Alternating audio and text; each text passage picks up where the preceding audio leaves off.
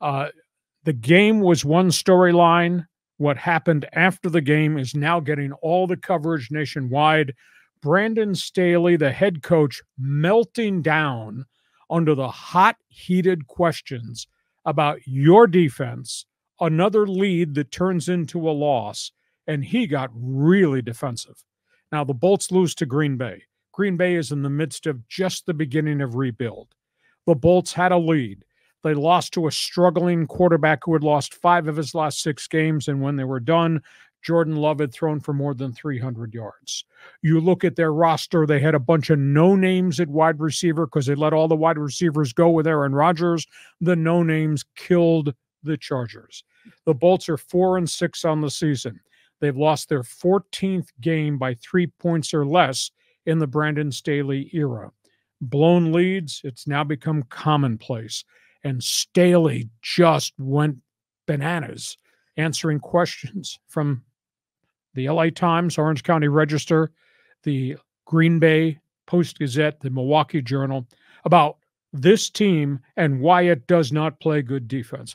And Staley got on the podium and he peered down at those reporters and he just let them have it. You know, his comments were, I believe in myself. I believe in my defense. I believe in my system. I believe in our teaching. I believe in our players. And the end result is it's a sub-500 football team. And then he told those guys, stop asking questions. I am not giving up play calling. What we're doing is going to work. You guys are acting like we've never played any defense at all. Don't pin this loss just on the defense. We did not have one unit lose us this game. Now, to a degree, they made a lot of mistakes covering the wide receivers. That's become a Sunday-by-Sunday issue. Yesterday, it was shocking. 6 dropped passes. 3 of them were headed to the end zone. Changed the whole chemistry of the game. Keenan Allen dropped 3, which was really stunning. Now, the first 2, I think he was looking back in the sun and could not locate the ball. That being said, it's football. You're wearing a shield. You got to get the job done. Quentin Johnson dropped 2. One a wide open pass over the middle. The other what could have been huge first down or game-winning touchdown down the sidelines. What's happened to him at TCU is happening to him in the NFL. You just can't trust him at this point. And Austin Eckler slipped on wet turf, lost the football, fumbled going in for a score, 5-yard line. Justin Herbert, you talk about heroic effort to try to save the team, save the season. I mean, he was under big-time pass rush pressure.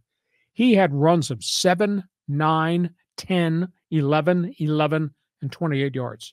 Justin Herbert was a leading rusher on the Chargers on Sunday in Green Bay, 73 yards on the ground. And these defensive backs are driving me crazy. Asante Samuel, high draft pick. Now, watching this game, somebody runs a crossing route, Samuel's in coverage, and the ball goes sailing way over the receiver's head. Jordan Love just airmailed it. Samuel's jumping up and down, like, I made a play. You didn't make a damn play. The ball was 10 feet over the receiver. What are you doing? Right. Next play, 3rd and 20, pass interference. Oh, God. Bad call, cheap call. Michael Davis, who struggled first 2 years, played really consistent last year, struggling again all this year. He gives up a couple of big passes. Then he gives up what turned out to be the game-winning touchdown when they couldn't get aligned defensively because Matt LaFleur came to the line of scrimmage with a really different look, how they spread the receivers. And the Chargers are trying to communicate as the ball's being snapped.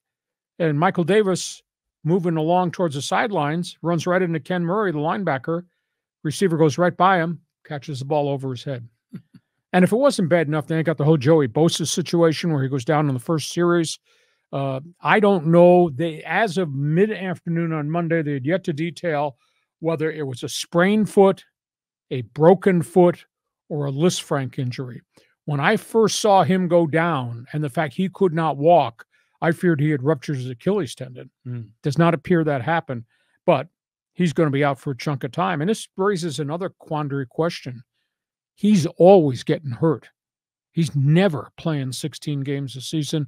There's always chunks of time in a season in which he's gone. So, John, you're out there in left field. I'm just going to give you the piece of paper.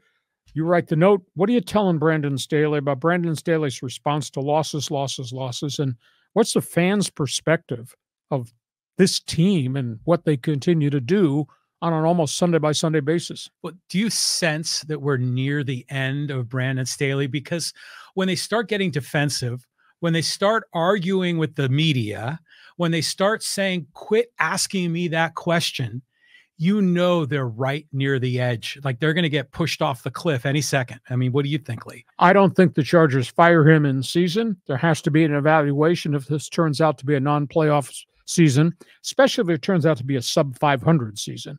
Has to be an evaluation. Is this guy overwhelmed to be a head coach any longer? But, there's a bigger picture here aside from that. John Spanos, thanks, Dad, for giving me the job. John Spanos and Tom Telesco are a combined 83 and 89 since they took over football operations 10 years ago. Have never won a playoff game in this chunk of time. That's a big issue. And by the way, Dean Spanos, hope you're enjoying your Sunday up there, because down here, I think a lot of people are enjoying what they're seeing right now. Yeah. Look at the Charger laundry list of head coaches those guys have hired. Offensive coordinators. The first one, Al Saunders. I was there. Second one, Dan Henning. I was there. Third one, after that, Kevin Gilbride. That was a disaster. Big time. Mike McCoy. Mm-hmm. Anthony Lynn. Brandon Staley. That's six. That's six head coaches that Team Spanos has hired who are hot coordinators. Not one of them's worked out. Not one of them has ever been a head coach again. So do you think there's a problem at the top of the hierarchy with the decision-making? Oh, yeah. First Family of Football right now is in last place in the AFC West. That's what they call themselves. The First Family of Football. Hey, you forgot my brother, Mike Riley. He was another one of them, right? One of the guys up there coaching. It's stunning. Did you see the stat during the game about all the fourth quarter games they've blown since 1970? Mm-hmm. All of the games of, what was it, under 3, maybe 1 score games they always lose. I mean, I remember in the 90s, back when you were doing play-by-play, and I would religiously listen to 690 all the time. And when the Chargers would lose on Sunday, Monday was like a depression day, and I'd listen to your show and all the Charger fans are complaining and bummed out. And it just, you have it up to here. And it's so relieving not to be a Charger fan anymore, so that I don't have to feel depressed on Mondays. Charger fans still here in San Diego, are they watching because they're rooting for Justin Herbert, or are they watching because they're hating on Dean Spanos? Yeah, that's a good question. I think there's definitely some fans that have decided just to stick with the LA Chargers.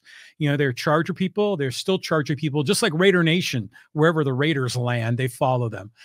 I think we've kind of gotten over this idea of wanting, well, maybe not wanting them to lose because we hate Spanos. I mean, I guess that's still driving a lot of fans. I think we all recognize Herbert is terrific, but they're still sort of kind of the local team, right, in Southern California.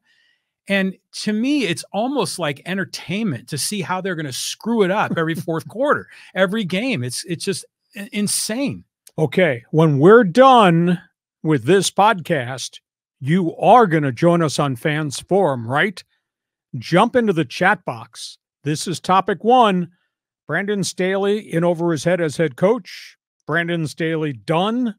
You enjoying what's happening to Spanos? Is this a problem with the Spanos family and the decision-making with all the different coaches they hired who are hot coordinators and not one of them has worked out? So the Fans Forum box is open now. John just unlocked it. So if you're an NFL fan on our live stream, you need to be part of Fans Forum. Just jump on board and make a comment.